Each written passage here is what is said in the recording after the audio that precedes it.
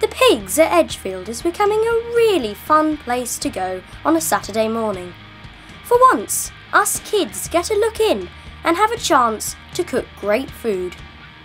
The cooking sessions was almost an idiot-proof idea really. There's so many families in the area with nothing to do. We just thought, well, we may as well teach them something a little about what we're doing, as well as a little bit about what they can do as they're growing up.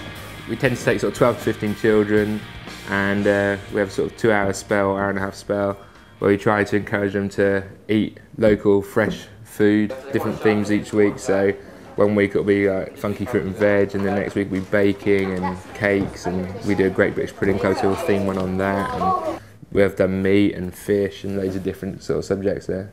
It's all about getting more recognised to eating fresh food as opposed to pre-prepared foods, and get them into that really.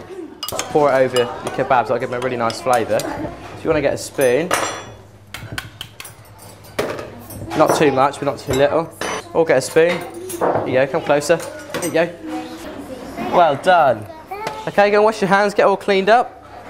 I think it's really important. I mean, because I started at a young age, I started cooking in my kitchen when I was like 13, 14, just through my nan. I used to cook for my nan. And then I was in the lavender house when I was like 15. Who am I missing? One there. Start rubbing it in, just with your fingertips, because they're the coldest part of your hands. Yep, rub it in. With your fingertips. Get stuck in there.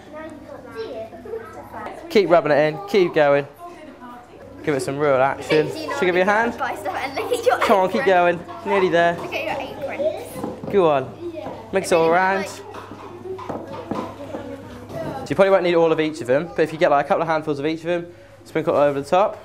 Okay, so you get a nice amount over each. 2 great young lads here who take it in turns to do it, because they rotate between here and the lavender house. So they're really enthusiastic, love what they do, and they're more than happy to help convey that message across to get younger people more interested in food. Think about expanding it, doing different age groups, possibly something after school as well. Think of something new.